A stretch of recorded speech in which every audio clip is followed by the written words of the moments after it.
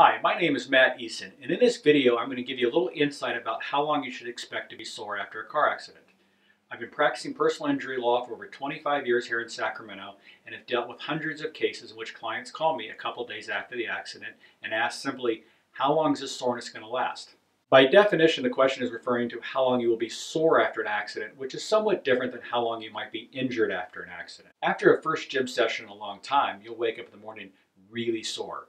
And that soreness at that level usually lasts for about 2 full days. On the third and fourth day, you're still sore, but it's more of a moderate soreness. By day 5 and 6, it's usually a mild soreness. By day 7, you're not sure if you're sore or not, or if it's between the ears and you just don't want to go back to the gym. For most people, by day 8, you're completely recovered. You can go back to the gym. And if you're not recovered, then that's usually a sign that you did something more significant than just overworked your muscles. A car accident life cycle is very similar to that of going to the gym, except for instead of being 2 days, 2 days, and 2 days, it typically is 2 to 3 weeks, 2 to 3 weeks, and 2 to 3 weeks. The reason for the longer time period from a car accident at the gym often has to do with when you went to the gym, you overworked one single muscle or one single muscle group. So for a few days, you just relax and rest those muscles. From a car accident, unfortunately, you overworked several muscles or several muscle groups, and so those muscles are pulling on each other and fighting each other for attention. We'll have clients come in and they'll say, yesterday the pain was in my neck, today it's in my back, and an hour ago it was in my shoulder. Some of the reason for the pain feeling like it's moving around is it's a constant tug of war between your muscles for attention. It's that tug of war and the inability for the muscles to rest is what typically has the pain lasting instead of 2 days, 2 days, and 2 days, lasting 2 or 3 weeks, 2 or 3 weeks, and 2 or 3 weeks.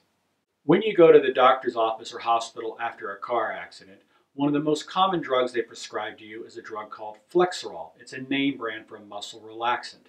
And as a muscle relaxant, it does just that. It's a big giant pill to get your muscles just to back off each other and stop fighting each other.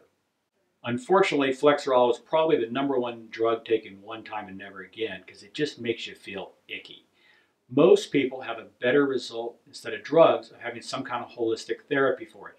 Obviously, physical therapy is a great remedy. In addition, chiropractic care and in some cases acupressure or acupuncture can be great holistic care for a muscle tissue injury. By getting that type of holistic care, hopefully it can accelerate your healing time and thus reduce the length of time that you're sore overall. Like when you go to the gym and you get past the 8-day mark, if you're still in a lot of pain, that's usually a sign that you need to follow up with a physician for possibly some imaging to determine if you actually tore a muscle and need some kind of surgical intervention or something else. A car accident is very similar. When you get past week 6, 8, or 10 and you're still in a lot of pain, that's usually a good sign that you need to get into a physician to maybe have an MRI done or some other type of imaging to determine exactly what's wrong with you. I've been practicing law for 25 years. I'm obviously not a doctor. However, we've seen pattern after pattern after pattern as to how long pain typically lasts, and hopefully this video explains some of those intricacies for you. If you've been in a car accident or otherwise have a personal injury matter and you would like to talk to an attorney, I hope you will consider calling us. My name again is Matt Eason. I'm with the law firm of Eason Tambornini. We're located at 1234 H Street, Suite 100, Sacramento, California, 95814, or you can find us on the web at www.capcitylaw.com. And of course, phone's a great way to reach us as well at 916-438-1819.